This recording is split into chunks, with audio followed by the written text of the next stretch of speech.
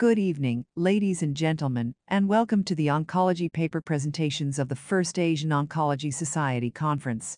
There will be two co-chairs for this segment.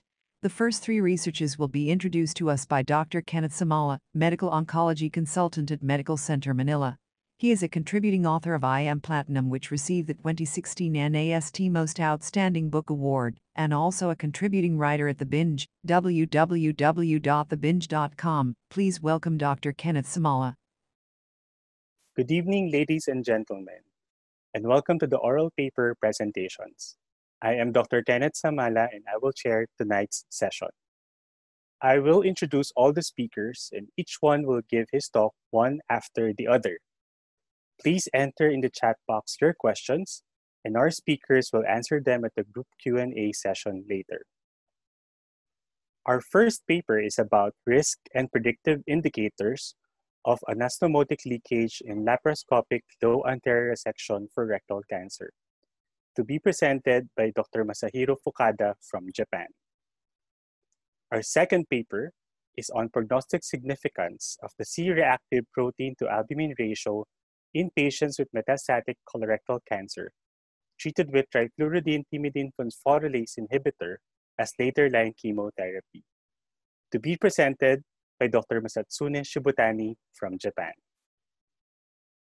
Our final paper will be presented by Dr. Osamu Tanaka, also from Japan, entitled Radiotherapy for Left Breast Cancer, Dosimetric Evaluation of Heart and Coronary Artery.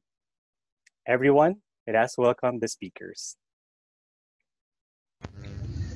Now, I would like to give an oral presentation of risk and predictive indicators for anastomotic leakage of laparoscopic low anterior resection with double stapling technique anastomosis. We have no financial relationships to disclose. My name is Masahiro Fukada. I'm in the Department of Surgical Oncology, Gifu University School of Medicine.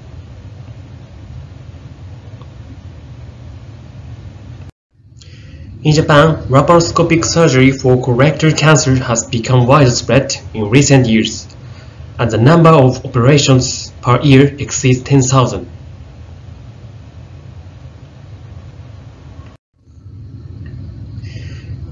Post-operative anastomotic leakage is one of the major complications in laparoscopic rectal surgery. It is believed that anastomotic leakage not only worsens patients' QOL, but also cancer prognosis. There are two aims in this study. The first is to analyze preoperative and intraoperative factors to identify risk factors for leakage.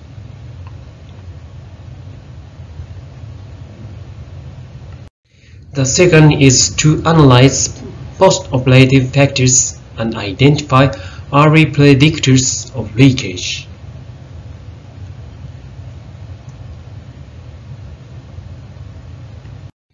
This slide shows the analysis flowchart for this study.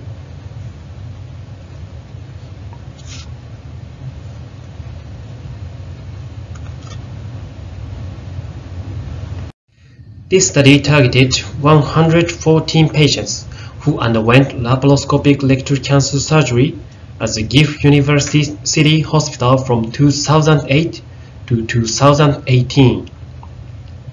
Simultaneous resection of other organs and construction of diverting stoma cases are excluded. First, I will show the result of analysis in preoperative and intraoperative factors. This is a slide on patient-related factors. A significant difference was found in male and a history of diabetes.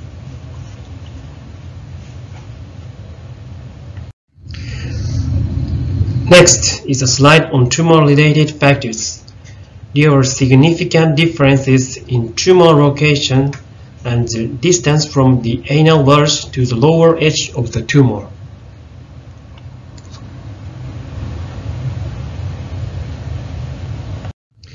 Finally, this is a slide on surgery-related factors.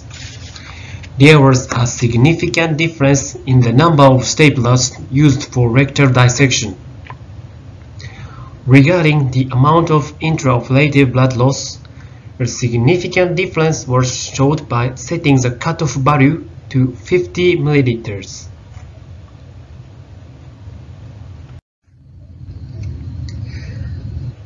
This slide shows the result of multivariate analysis for preoperative and intraoperative factors. As a result, it was shown that an intraoperative blood loss may be a risk factor. Next, the result of analysis in postoperative factors are shown. Tachycardia on the first postoperative day, white blood cell count, CRP level, fever on the third postoperative day, and the first defecation day after surgery showed a significant difference. This slide shows the result of multivariate analysis for postoperative factors. The result showed that fever on the third postoperative day and the first defecation day after surgery may be early predictors of leakage.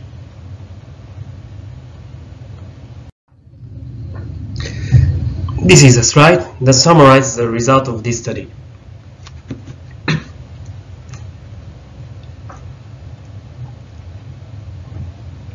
From here, it is discussion. It has been reported in the past that intraoperative blood loss is a risk factor for leakage. Some reports that intraoperative bleeding itself is at risk of leakage. However, we believe that the amount of blood loss is an indicator that reflects the difficulty of rectal transaction and anastomotic procedures. In other words, well-coordinated laparoscopic surgery using standardized procedures may reduce blood loss and as a result reduce the risk of leakage. This slide shows a comparison of the surgical outcomes before and after standardization of procedures in our hospital. As a result, the amount of bleeding was significantly reduced and the leakage rate was almost halved. The median time at which leakage was confirmed was postoperative day 4. According to the analysis of postoperative factors, most leakage occurs within postoperative day 3 and become a diagnosable symptomatic state after postoperative day 4. In other words, the interval from onset to diagnosis of leakage may be related to the severity.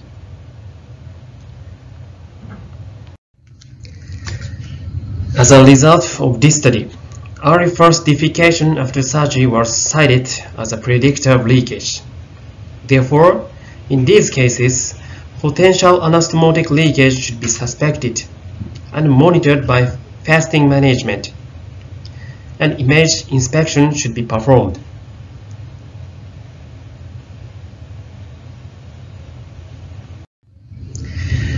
This is the last slide of the conclusion.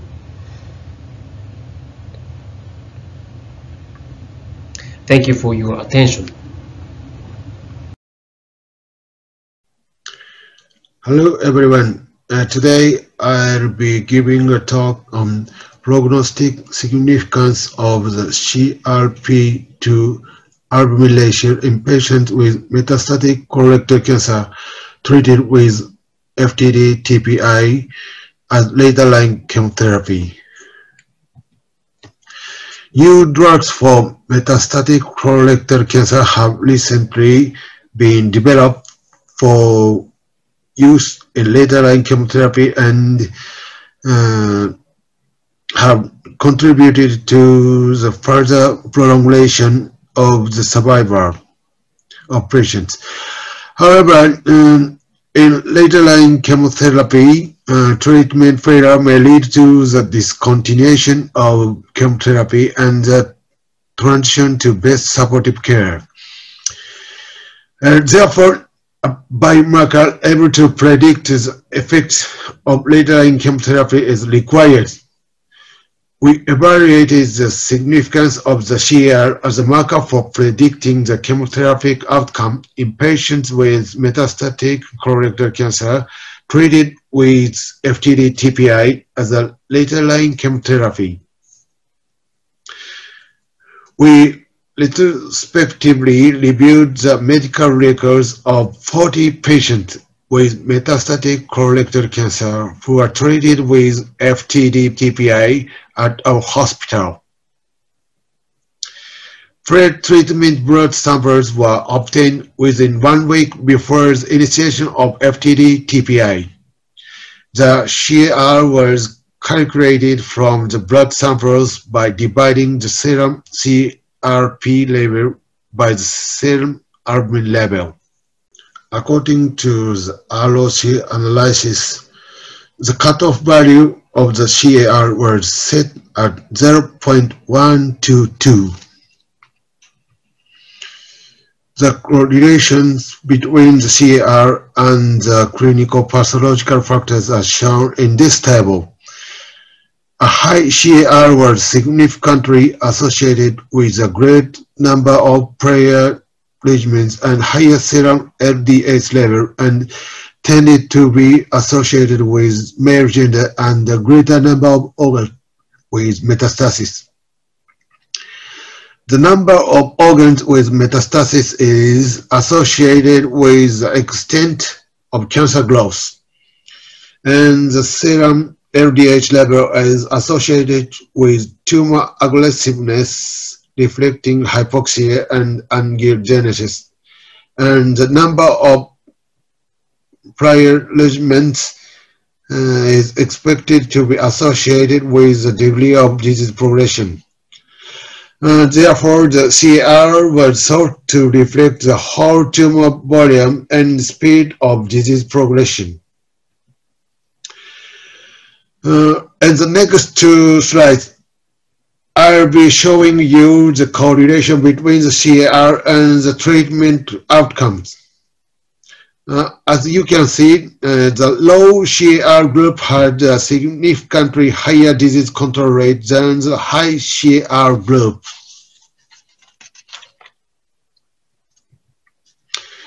And the progression-free and overall survival were also better for the low CAR group than for the high CAR group. As cancer progresses, inflammation and the production of cytokines will increase. These cytokines also promote cancer progression and metastasis. Therefore, inflammation markers are thought to reflect the whole tumor volume and speed of disease progression. In addition, inflammation has been reported to promote chemoresistance. So, high CAR correlate with worse chemotherapeutic outcomes. These are the relationships between the CAR and the safety. We thought that high CAR may be associated with a worse prognosis because patients with a high CAR might be expected to receive an insufficient dose of drugs due to their poor condition. However, no significant differences were observed regarding the degree of dose reduction and the rate of discontinuation of the chemotherapy between the low CAR group and the high CAR group. Therefore, the correlation between the high CAR and the poor prognosis was presumed to be due to the momentum of cancer growth and increased resistance to chemotherapy rather than an insufficient dose of drug.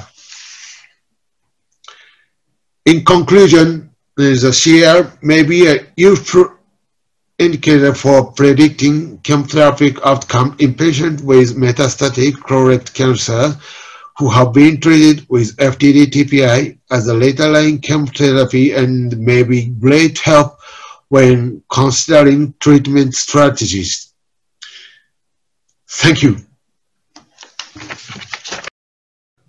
The coronavirus disease is causing a lot of trouble around the world, and I hope things return to normal as soon as possible. Thank you. Here I will make a presentation entitled Effect of Hard Dose Reduction by IMRT in Postoperative Radiotherapy for Left-Sided Breast Cancer. I am Dr. Osamu Tanaka from Japan. Purpose to reduce the hard dose for patients undergoing postoperative radiotherapy for left-sided breast cancer is critical for the health disorder.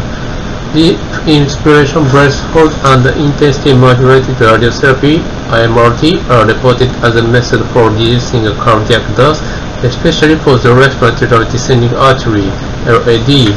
We compare the radiation methods of various degrees and examine the detail of the difference between static IMRT and volumetric modulated arc therapy (VMAT).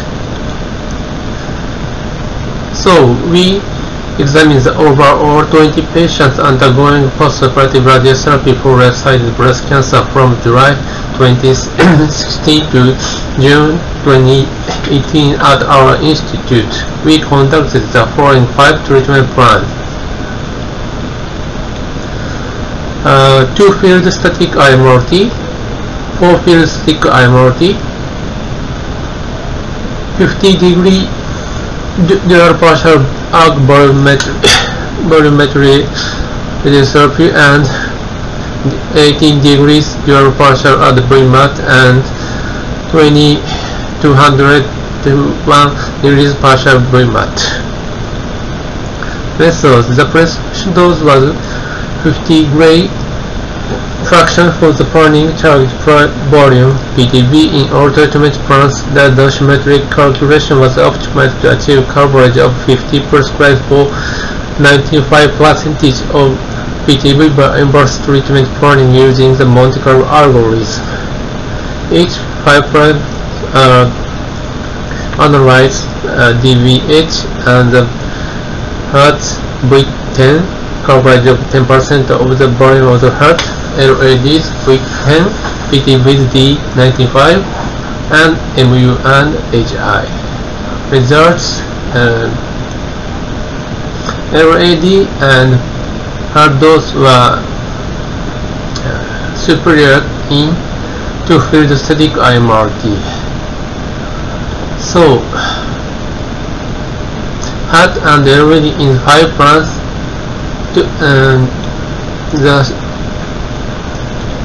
The coverage of 40-degree VMAT for prescribed dose of PT with D95 was significantly lower than that of the other treatment plans. D95 of the breast PTP was approximately 46 gray. HI was also high, and uniformity within PTB was described.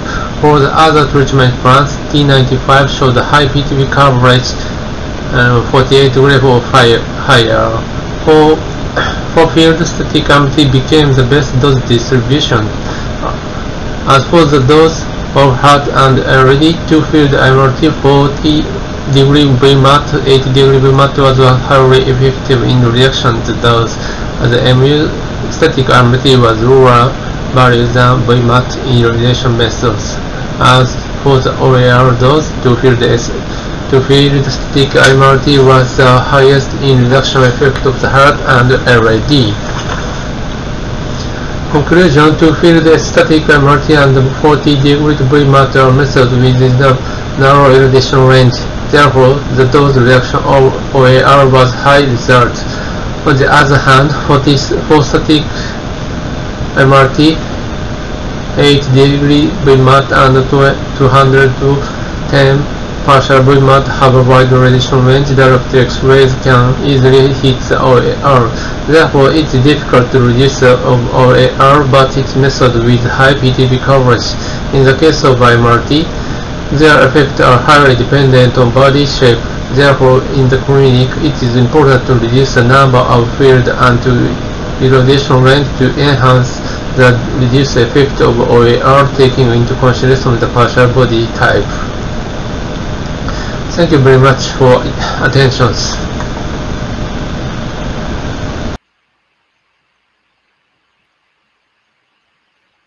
Hello, good evening, everyone. Thanks for joining us in today's live Q&A for the first poster presentation. We have here Dr. Kenneth Samala, and he's the chair for this session. So how are you, Dr. Ken?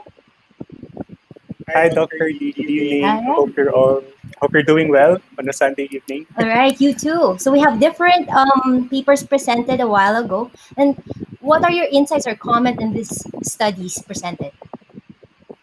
Okay, so actually we are very, very fortunate tonight because we have three different but very, very interesting researches on cancer. So we have, of course, Dr. Fukada's a research on that is in the field of surgery, and then we have Dr. Shibutani's on chemotherapy, on the role of prognostic factors, and of course, Dr. Tanaka's research on radiation therapy. So I think these are very, very important topics that we can definitely learn a lot from. First of all, I'd like to commend Dr. Fukada's research in determining the indicators for anastomotic leakage in lower anterior section surgery, because majority, I think most of us will have experience, or colleagues from surgery would have experience with anastomotic leak, and it's really fairly common. So I think knowing what factors can actually contribute to this dreaded complication, it's very, very welcoming data, of course. So I think it's important that we take note of the findings of Dr. Fukada's research. I mean, I'm particularly interested that knowing that his in recommendations about standardization of the procedure actually improved the outcomes, and knowing that most of the anastomotic leaks actually occur within the 3rd to 4th day after the procedure. So that's for us, no, as doctors, as clinicians who are taking care of these patients, that's very, very important that we know what to expect. Yes. And I think it's easier to deal with something and to address the problem when we know what we're expecting. So that I think that's one of the things that I learned, from that particular research. When we talk about Dr. Shibutani's research on the prognostic significance of the CRP to or the CAR, CRP to albumin ratio, with the use of after using FTD TPI as later line therapy in colorectal cancer. So it's also, again, one of, I think it's an important finding as well. No, again, the initial research, if we know things that can actually help us take care of our patients more, I think that's definitely for them, and knowing that there are actually tools, simple as getting the CRP levels and taking the albumin levels. Or I think these tests are mostly widely available. So knowing these things definitely will help us take care of our patients even more. And then there was also the findings that the lower the CAR, or lower the CRP to albumin ratio, the higher the disease control rate, PFS, and OS. And at the end of the day, these are things that are very, very important, not just for us as clinicians, but these are things that our patients also ask us. And definitely, lastly, with Dr. Tanaka's effect of the heart dose reduction by IMRT in post-op RT for left-sided breast cancer.